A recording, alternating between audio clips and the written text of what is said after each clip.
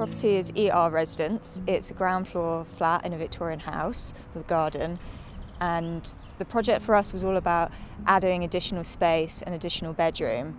Although acted as a kind of bolt-on, the intent was to have it feel like it was a complete follow-through from the existing part of the property, albeit it's quite a functional kind of application in terms of bedroom, dining room, but it had to feature as a harmonious kind of addition to the existing traditional aspect of the Victorian property. And I think a few of the moves that we made to try and create that kind of connection serves to kind of pull that addition into the property as opposed to just being a bolt-on. The material palette was selected to be calm and neutral, retain that sort of tranquil feeling throughout the space. It was all about selecting a small number of strong moves and applying them consistently through all the different spaces.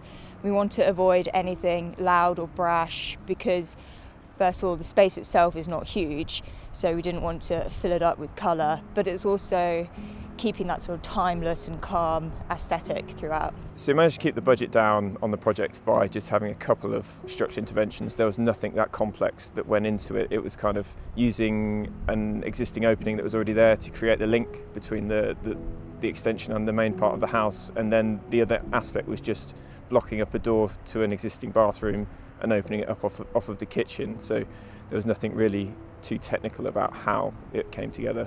So my favourite part of the project is the living room. Although it was only a kind of light touch approach that we had to it, it's just one of the most important features because that room has been there for over 100 years, and the light that comes through and the quality of that is something that is timeless and it doesn't age.